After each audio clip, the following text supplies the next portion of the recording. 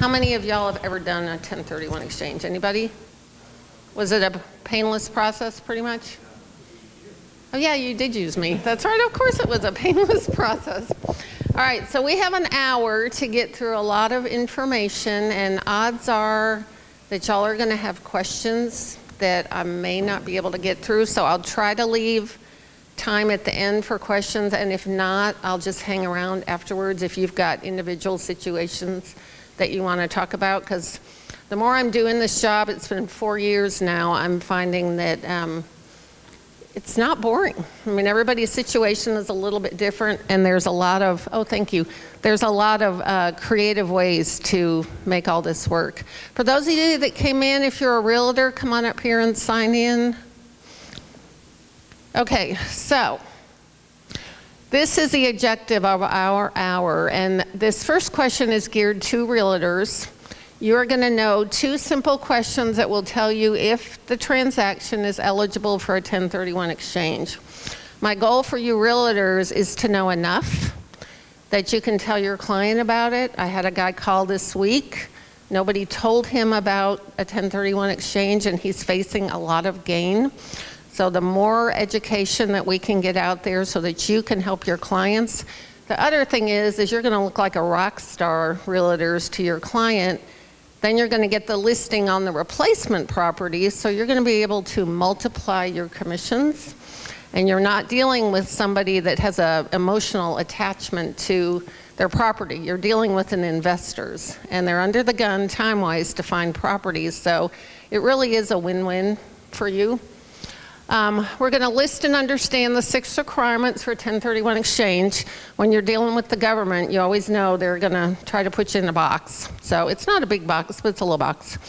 Identify requirements for selecting a QI. QI stands for Qualified Intermediary. That's what ERG is. Recognize 3 common exchange problems and how to avoid them. And then recognize that 1031 tax deferred exchanges need to be a part of a client's tax planning strategies. My boss, Dan McCabe, has been doing exchanges for 45 years. We are based in Denver. He's an attorney, and this is one of his famous sayings: it's not what you make, it's what you get to keep that counts. Okay, so silly question, but you woke up this morning hoping and praying for a 1031 exchange to do. Probably not, but you're here, so thank you. False. 1031s are boring. False. A sale and a quick buy. Realtors, again, 1031s are a way for you to earn business from your competitors at the closing table. Okay. 1031 exchange starts on a sell. I have people call me after they sold and want to start it on a buy. It doesn't. It starts on the sell. That's important. It also involves a buy. We'll get to that in a minute. Yeah, we went over there. Okay, so key question number 1. What was the property used for? 1031 exchange is part of the IRS code, and it's designed for properties that are used for trade, business, or investment. Today we're going to talk about real estate. There are ways to do 1031s with fun things like musical instruments and airplanes and boats. If we have time at the end, I will tell you some fun stories about that. Key question number 2 is, what will the money from the sale be used for? If you're selling real estate, you have to reinvest it in some kind of real estate. We'll go over the requirements. Okay, so there's 6 basic requirements. The property has to be held for trade, business, or investment. There is we'll go into all these too. There's a 45-day identification rule. There's a 180-day rule. There are qualified intermediary requirements. There are title requirements. This is the one that's probably going to make you the craziest. And then there's reinvestment requirements, equal or up rule. Okay, so the first one, held for investment. The code defines it as any property held for income or used to produce income can be exchanged for investment or any income-producing property. The code is not clear on how long you should own the property to qualify for long-term capital gains, but the standard answer in the industry is that you need to own it for a year and a day. Some people you will hear say 2 full calendar years. We don't, because if you show it, if you ever got audited and you could prove to the IRS that you had held it for a year and a day and showed it as an investment property in 2 separate tax returns, that is long enough. Does that make sense? Okay. So any property held for income or used to produce income can be exchanged for investment or any income producing property. Little known fact in Texas that oil and gas mineral rights are deemed as real estate.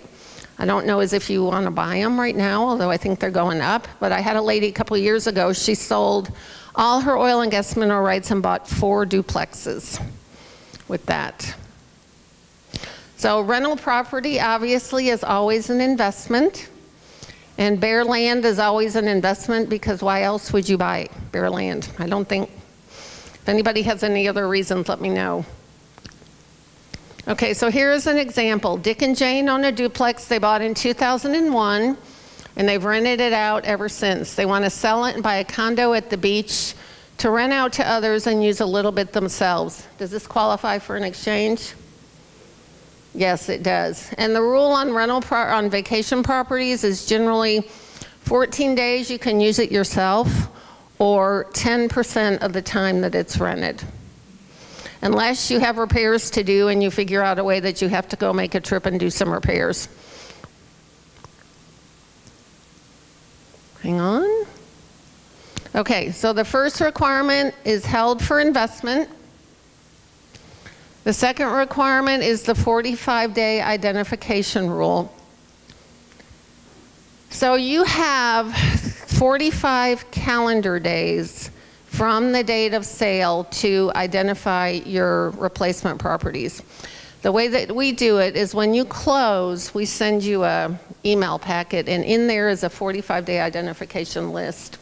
We don't need to see that list back for 45 days because you could look at 300 properties in that 45 days.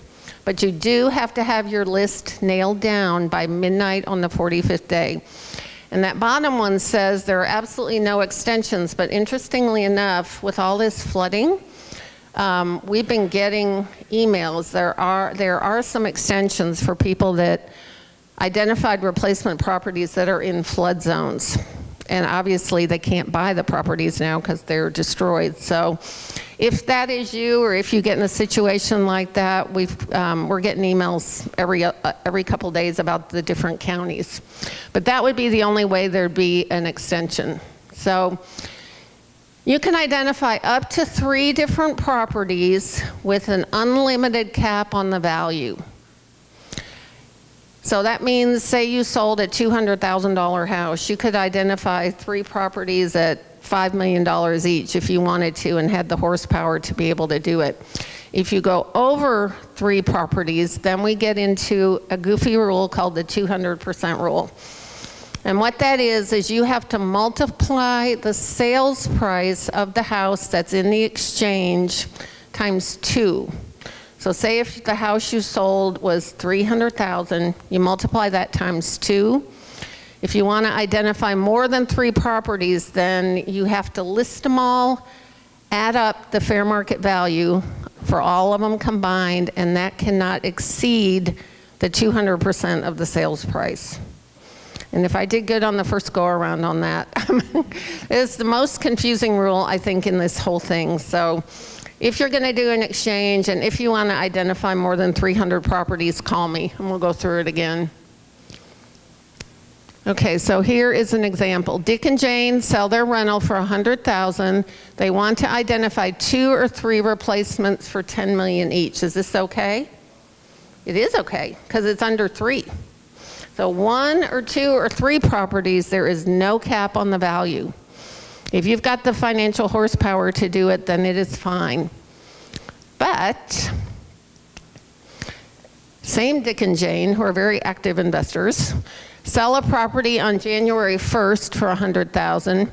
He wants to identify 4 replacement properties, 4 condominiums selling for $75,000 each. Is this okay? No, that's good. They could buy 3 of them because they would take that, they could buy 3 of them. Take that $100,000 and times it times 2, so their cap is going to be $200,000, and 75 times 3 would be $225,000. So another option would be they could buy 3 of them, and then they could do a cash out refi on one of them and take the cash out and then buy the 4th.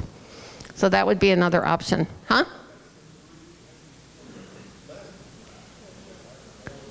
If you identify more than 3 properties, the sum total of the value has to be less than 200% of the sales price. Oh, did I not add right? That's very possible. Well, yeah, the 3 could be, yeah, sorry. Yeah, well, if you buy 3 of them, it's fine, because it doesn't matter the value. But if he's going to buy 4 of them, then it would be $300,000 would be the value, which would be more than 200% of the sales price. Okay, sorry about that. It's my math. Okay, so we okay on that? 3 properties at unlimited value, more than 3 properties, 200% of the sales price for the total value. Okay, so now we go to the 180-day rule. And I don't think in this market that this is going to be a problem with as fast as houses are going. The code requires that you purchase the replacement property by the 180th day after the closing of the old property. And it must be 1 or more properties on the 45-day list. So the 180 days includes the 45, so it's actually the 45 plus another 135. You can have properties under contract to buy even before you sell. But you have to close on all the properties, finish the exchange by the 180 days, and that's 180 calendar days. IRS doesn't care if it's the last days on Christmas.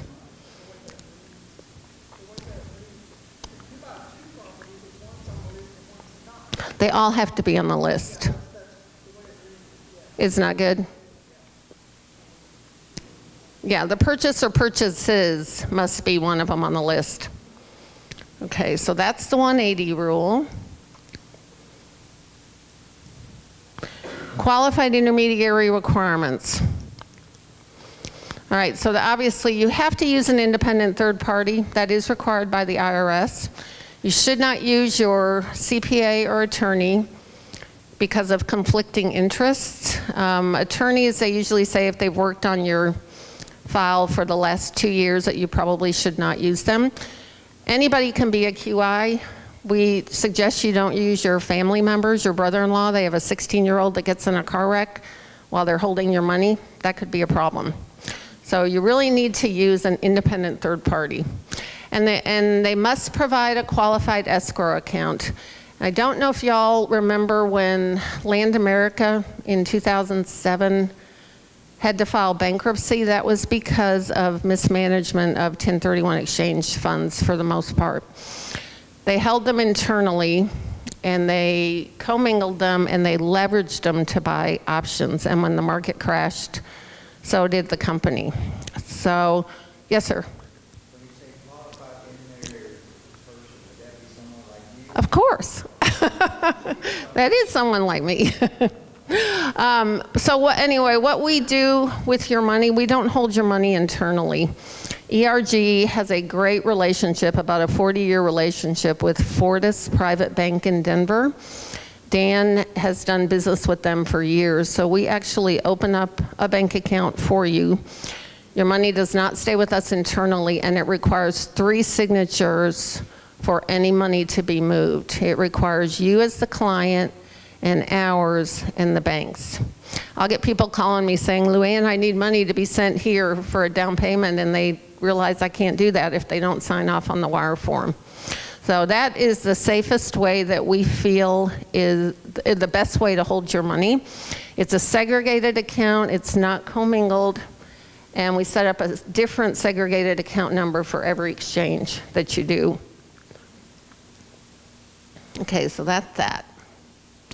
Title requirement. Yes, sir. We have a candidate for this particular situation. Okay. And our investor is coming out of New York. Okay. Is there going to be some kind of issues or challenges with this across the No, that's a great question. So if you're selling domestically, you can buy domestically. If you're selling domestically, you can't buy in Canada. But if you're selling in Canada, you could buy in Cabo. So it's domestic to domestic or foreign to foreign. Make sense? Okay. And if they're coming out of New York, they probably have a whole lot more gain to pay than we do in Texas. Okay. Yeah, California and New York are winning the prize right now for the amount of tax. In California, does anybody have property in California? Okay, California is now trying to chase down people after they sell a property in California and they do an exchange. You have to file a form, and this would be for you realtors if you do get any California clients. They have to file a form every year certifying that they are still in the exchange, and if they ever cash out, then California wants their share. I don't know if they're ever going to be able to get it, but, huh? How much is a share? I don't know. I don't know. I know what it is, and I know what our capital gains is in Texas. In Texas, generally what you're looking at is if your adjusted gross income is less than $400,000, it's 15% of your gain. If your adjusted gross income is more than $400,000, then it's 20% federal and 4% health care. So you're looking at 24%. Plus any depreciation that you have taken while you've owned the property, that is all recaptured, and then you're taxed on that as well. And that tax rate, I think, depends on your income level as well. So, and we're on the low end across the country. Yes, ma'am.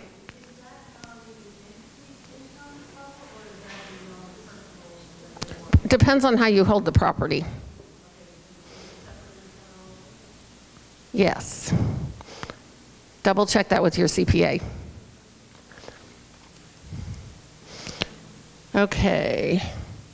All right, this is from the code. An exchange was pursuant to an agreement. The taxpayer transfers property held for productive use in trade or business or for investment, and subsequently receives property to be held either for productive use in trade or business or investment.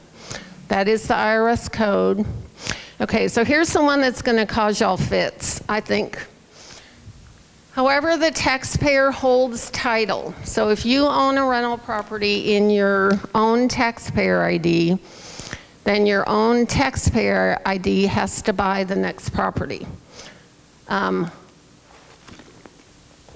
There are things called disregarded entities and single member LLCs.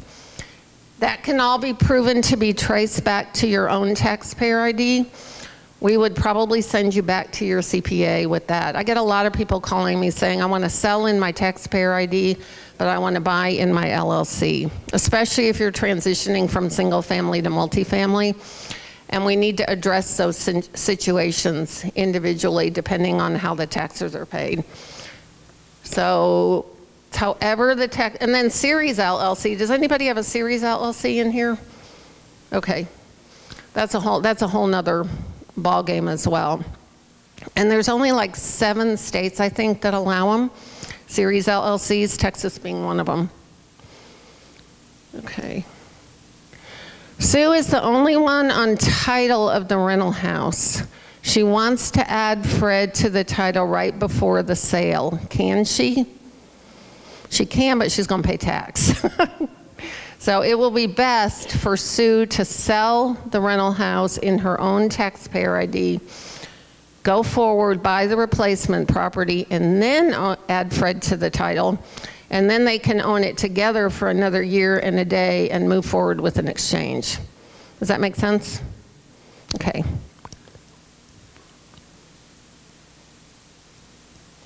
Okay, reinvestment requirements, equal or up rule. This is another one where there's a lot of misunderstanding. Okay. How many people think you just have to reinvest the amount of cash that comes out of an exchange? And it's okay to say it.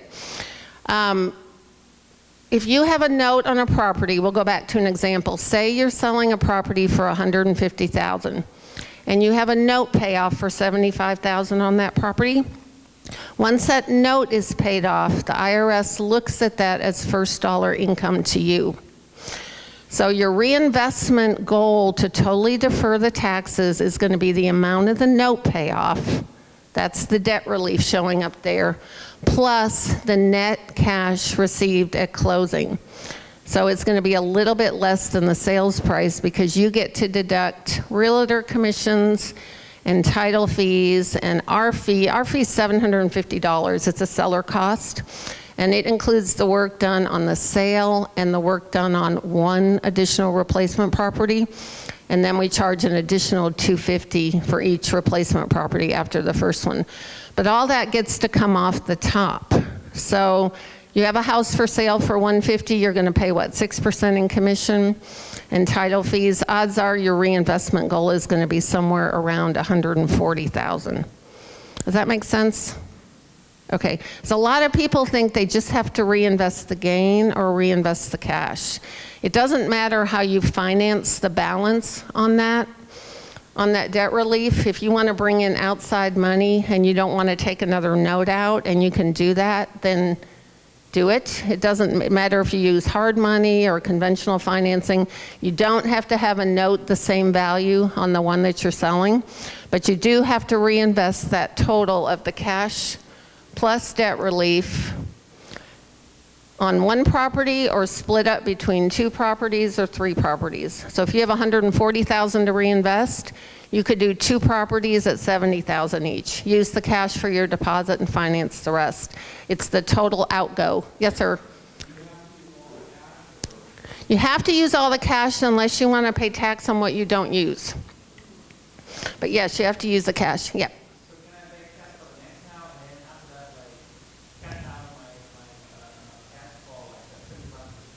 If you bring in the outside cash, sure. Yeah, you don't have to take a note out. If you've got the ability to do it, it's the amount. It's the amount. So again, if the IRS ever took a look at your file, they would see, okay, he had $140,000 to reinvest. Did he reinvest that? Has anybody ever heard of tenant in common? Okay, so tenant in common are a great way to purchase properties if you're wanting to do a 1031 exchange. A tenant in common is where, say, Fred wanted to own 50% of a building and James wanted to own another 50% of the building. You each go in under your own taxpayer ID, both show on the deed of trust, both take title, and then when you go to sell down the road, it doesn't limit you as far as what you individually could do. If you and Fred and James are not getting along 5 years down the road and you want to go different directions, with a tenant in common, you're able to do that. So it's a little bit more work going in, but it's a heck of a lot easier on the sale. And lenders, I think, are getting more comfortable with them. We do a lot of talking to lenders with tenant in common just to structure them. Your smaller banks are a little bit more flexible with them, but that's a great way to set up a partnership. Yeah, that's what I just went over. I'm jumping ahead of this. Divorce issues. Dan's comment is if you're getting a divorce, you have issues. So if there is a divorce situation and the 2 parties are relatively in agreement, it makes a lot of sense to sell properties and go forward with an exchange and then divide up the assets after the fact. But each individual situation is different and we know it's touchy, so if you realtors, if you have a client that you're involved with, call us and we'll address them one by one. Foreign owners, it's called FIRPTA, and that is a special tax that needs to be withheld. We're not running into that too much. Has anybody ever heard of FIRPTA? You have heard of FIRPTA? Okay. If you have, yeah. We ran into FERPTA, I think, with your guy. Yeah, we did. It wasn't too bad, though. No. Okay, so foreign owners on their reinvestment goal, they have a little bit of extra challenge. They have to equal or exceed the sale price on their reinvestment goal, and they must buy in the U.S. They don't get to take off the costs that we were talking about before, the net cash at closing, the realtor fees and the title fees. They have to buy equal or exceed the sale price. I'm not going to talk about owner carry notes. We will, if you have a situation with an owner carry note, come see me and we will talk to Dan. Okay, so if you want to take money out of the exchange, that's called the boot. You have a $200,000 house, you want to take $50,000 out to buy a Corvette. Well, no, Corvettes are more than that, I think, aren't they? To buy a new car, you don't have to put all the cash into the exchange. But any money that you do take out is going to be subject to the tax. So we kind of boot it out of the exchange, and then you boot whatever portion they tell you to the IRS. But it's your money, so it's your call, what you want to do with it. Yeah, the impact on the exchange, it does not blow up the exchange. Okay, so if you're identifying potentials in a sale, 2 key questions, realtor: what was the property used for? If your clients say investment, that should trigger, have you ever thought about doing a 1031 exchange? What will the money from the sale be used for? They want to reinvest it in something for trade, business, or investment. That's a good, those are the 2 most important questions. Okay, so sometimes we run into something called a consolidation exchange. You have several, say you have 6 rental houses and you find a small apartment building that you want to buy. And you want to use the money from all 6 of the rental houses to buy the apartment. You can do that. The tricky thing is, if you're going to consolidate the funds from your exchange into one property, then you have to do it within the 180 days. In this market, that may be possible, but that's something just to be aware of, that it has to occur within the 180 days. Diversification exchange is the exact opposite. You're selling a bigger property and you want to diversify and go buy smaller properties. Again, it all just has to be closed within the 180 days. Retirement needs. Dan, again, his favorite expression is defer, defer, defer, and then die. So you, if you ever cash out of an exchange, then obviously there's going to be tax due, but if you can design it so that you pass it on to your heirs and then they inherit your property on a stepped up basis, they are never going to have to pay tax on it. So it is a great retirement for you because you have passive income coming in, obviously, or else we wouldn't all be here. Estate planning, great for your heirs because they're never going to have to pay the tax on it.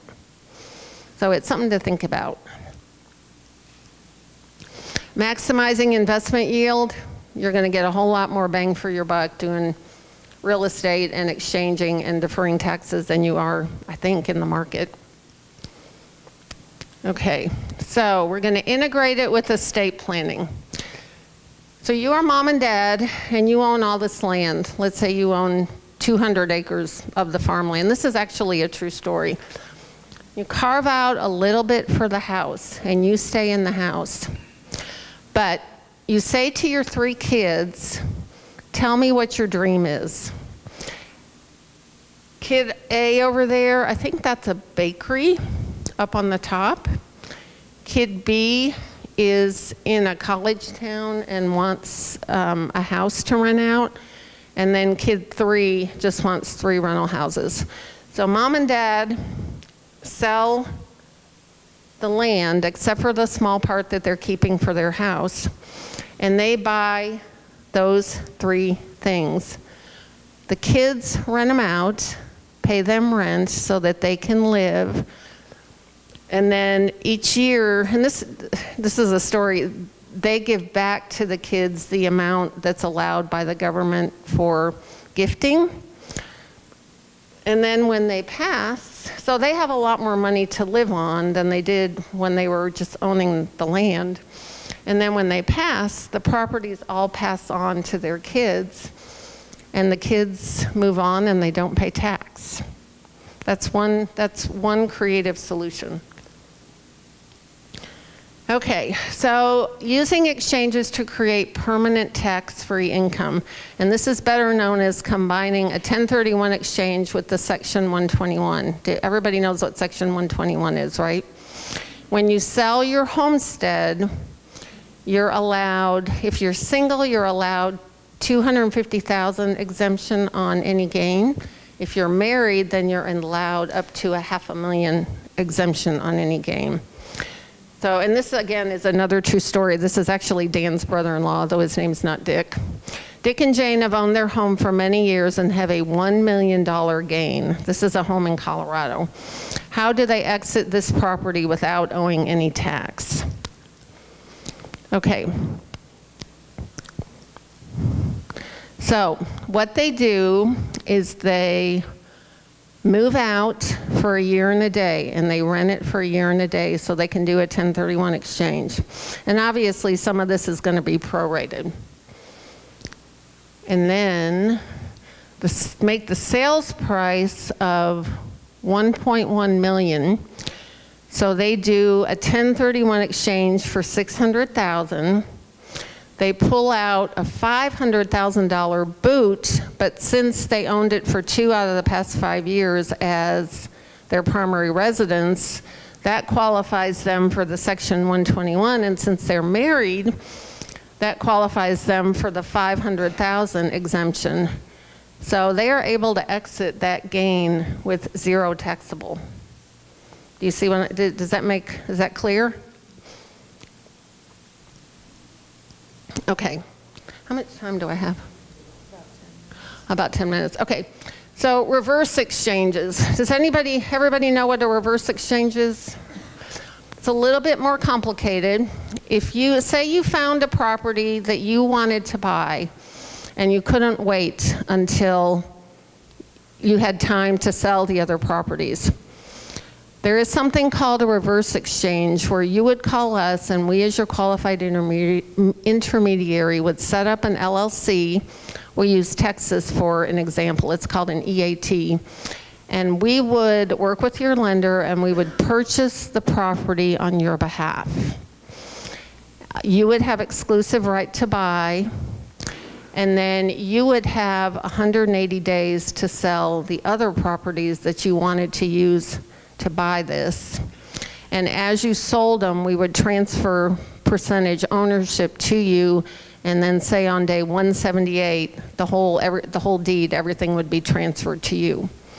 So there is a way to do that as long as you think you can get your property sold in the 180 days. They're a little bit more expensive. They cost $5,000 or $6,000 to do because of all the legal work involved. But we've got a lot of people doing because people are finding a property that they want and they want it now, and so they're willing to do it. They take about a week for us to get ready. Construction exchanges is the same thing. You want to buy something and build on it. Again, we can do it using the reverse exchange process. It's just that everything has to be finished in 180 days. And that can be a little bit tricky. Improvement exchanges are basically the same thing as construction exchanges. Shifting the date of gain recognition. Sometimes you want to time the exchange so that it's in 2 different tax years. And that again is something you probably want to consult with your CPA, and then we can figure that out. Integrating with estate planning, we just talked about that. Talked about combining 1031s to create permanent tax-free income. You always want to say defer tax with 1031 exchange unless you're talking about estate planning, and then you can say permanent tax-free. Okay, so I will take questions in a minute. Judge Learned Hand, who is a real judge in West Texas, Anyone may so arrange his affairs that his taxes shall be as low as possible. He is not bound to choose that pattern which will best pay the Treasury. There is not even a patriotic duty to increase one's taxes. So we want y'all to keep as much as you can in your pocket and use it for investment. Yes, sir. So I moved from my previous house to my new house. So very soon I want to sell my previous house. Right? So I learned that if it is less than 2 years, then you do not have to pay any or How long have you leased out the previous house? like right now it's around 18 months. Say it again, about 18 months? You should be fine. So you want to sell it and do a 1031 exchange? So I think people told me that if I'm going to sell that house and it is less than 2 years, then it is just tax free. You are moving. Do you have a good tax professional to double check that with? Do you have a good CPA to double check that with? Yeah, I would do that on something like that where you're not wanting to do an exchange. Yes, sir. What's the benefit of identifying multiple properties, 3 or 4, if the first property already exceeds the cap? You don't have to. It's just your goals. Some people want to buy more properties to increase their passive income, but you can just do one. You can still buy it, so when you found out 4 houses you want to buy, the first house exceeds the cap, you can still continue to buy another. Well, and you could take, yeah, you could. And you could split up the cash that you have in your account and use the cash from your exchange for the down payments and on the different houses so that you didn't have to come up with other funding. It really just depends on your goals. Anybody else? Yep.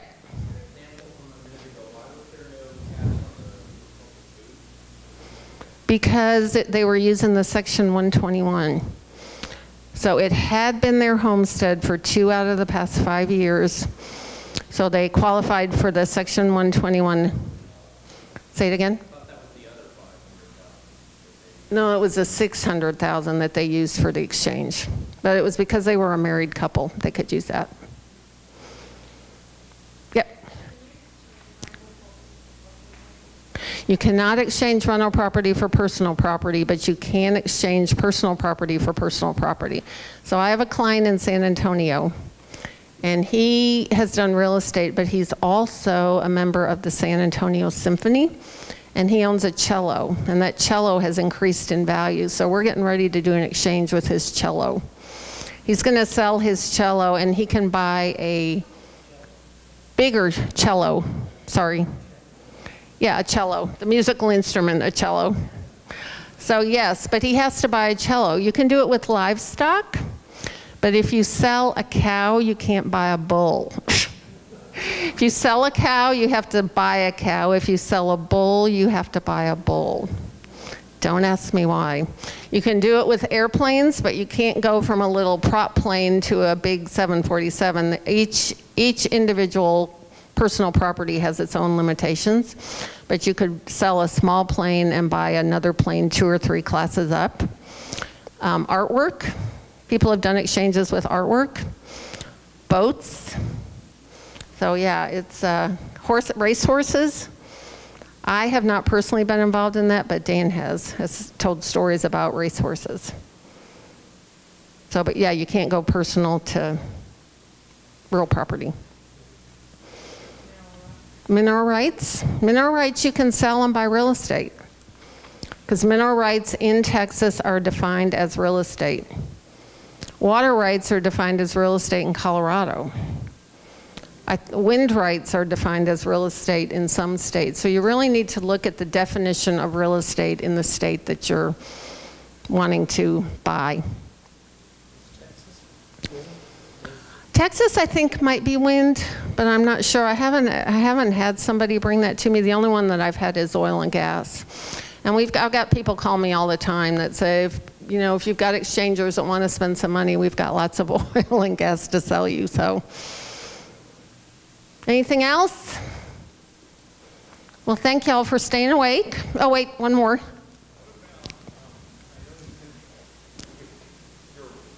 sale property, you don't really cover Oh, owner financing, okay, I can do owner financing, I just don't like it. So if you were gonna do owner financing, you would have to pay off the balance of the note within the 180 days. Yeah, so you have to have, you could do it, but then somehow you would have to come up with the cash to pay off the owner financing within the 180 days. You doing your buy property on that one? You would have to pay off, you would have to have the financial wherewithal to pay off that balance within the 180 days. That's why I don't like it, but we get people that call and ask about it, and most of the time it doesn't work out, but it's allowable. Anything else? Okay, if you, realtors, if you didn't sign in for the 1-hour MCE, come on up. And if anybody has any individual questions and they want to stay and talk, we can do that too.